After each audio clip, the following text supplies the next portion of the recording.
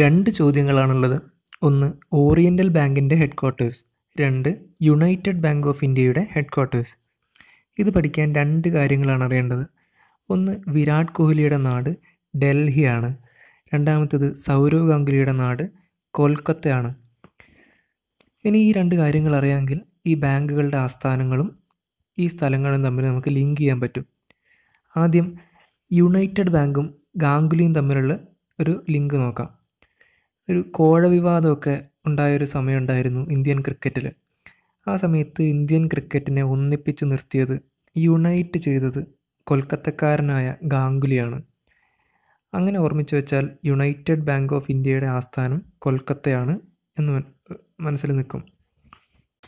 United bank എന്ന് കാണുമ്പോൾ ഇന്ത്യയെ യുണൈറ്റ് ചെയ്തത് ഗാംഗുലിയാണ്, ഗാംഗുലിയുടെ നാട് കൊൽക്കത്തയാണ്. ഇത്രയും മാത്രം മനസ്സിൽ വന്നാൽ മതി. പിന്നെ രണ്ടാമത്തത്, ഓറിയൻ്റൽ ബാങ്കും വിരാട് കോഹ്ലിയും തമ്മിലുള്ള ലിങ്ക്. ഓറിയൻ്റൽ ബാങ്ക് എന്ന് കേട്ടപ്പോൾ എൻ്റെ മനസ്സിൽ ആദ്യം വന്ന വാക്ക് ഓറിയോ ആണ്, ഓറിയോ ബിസ്ക്കറ്റ്. പിന്നെ ഞാൻ ചെയ്തത്, വിരാട് കോഹ്ലി ഒരു ഓറിയോ ബിസ്ക്കറ്റ് കടിച്ചു നിൽക്കുന്ന ഒരു ഫോട്ടോ സങ്കല്പിച്ചു. അത്രയും മതി. Oriental bank, Virat Kohli Oreo biscuit കഴിക്കുന്നു, ഡൽഹി. അപ്പോൾ ഓറിയൻ്റൽ ബാങ്കിൻ്റെ ആസ്ഥാനം ആലോചിക്കുന്ന സമയത്ത് വിരാട് കോഹ്ലി ഓറിയോ ബിസ്ക്കറ്റ് കഴിക്കുന്നു, വിരാട് കോഹ്ലിയുടെ നാട് ഡൽഹി. ഞാനിങ്ങനെ ഒക്കെ ലിങ്ക് ചെയ്തിട്ടാണ് ഇതൊക്കെ പഠിച്ചിട്ടുള്ളത്. ഈ രണ്ട് ബാങ്കിൻ്റെ ആസ്ഥാനം പിന്നെ ഞാൻ ഒരിക്കലും മറന്നിട്ടില്ല. ഇതുപോലെ വേറെ രണ്ട് ബാങ്കിൻ്റെ ആസ്ഥാനം ഓർത്തു വെച്ച രീതിയാണ് ഇനി പറയാൻ പോകുന്നത്. ആ രണ്ട് ബാങ്കുകൾ, ഒന്ന് വിജയ ബാങ്ക്, രണ്ട് കാനറ ബാങ്ക്.